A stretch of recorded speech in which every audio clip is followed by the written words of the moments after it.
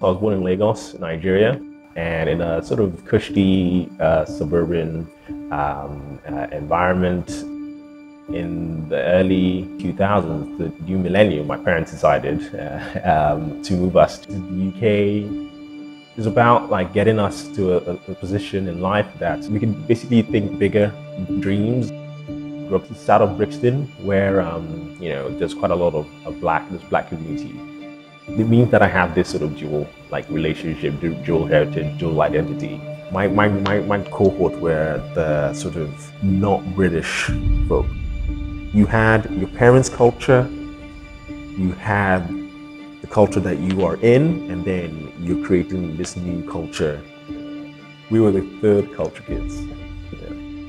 University was a little bit of a culture shock, a little bit of a baptism of fire, and I'd say I struggled a little bit. Those sort of doubts in my head about, do I want to actually do this? Am I really good at it? And you question yourself.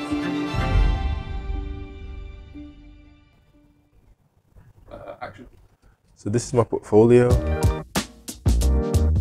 I think architecture needs a little bit of bringing multiple functions into one building so that people can play and enjoy their built environment. I think that's key in architecture. I think architecture needs to be playful, Maybe people need to enjoy the space. What things can you do to make people enjoy their city?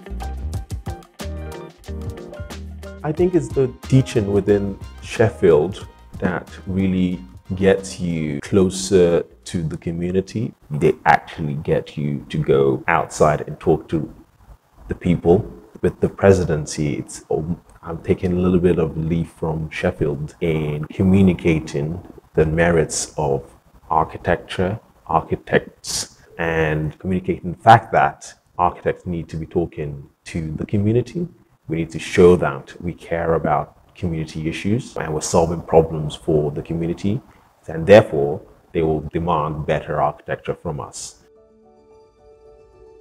The vision of architecture practice that we were in a crossroads of. We came out of the pandemic. There was definitely a conversation to be had and change with the times.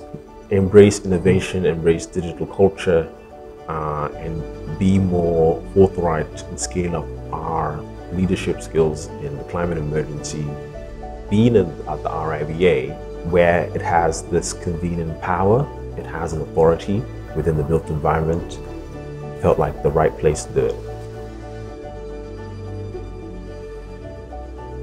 And that joy is in that, trying to bring that into the workplace. That's where I set up MEGA Group, which is the Multi-Ethnic Group and Allies Network. It's an employee research group that looks at racial equality in the workplace. And we set up because I felt like there needed to be a diversity in thinking, similar to that diversity in racial equality that was in the group of friends that I had growing up. There's a need to have more aspirational profession so that we get in next generation people who inspired to be architects outside of just love of architecture. How would my friend describe me? As someone who is there for them, come rain or sunshine. Someone who has that listening ear. I like to be that listening ear for people. I like to be that someone who they can trust. My name is Muyiwa Oki. I'm the president of the Royal Institute of British Architects. Okay.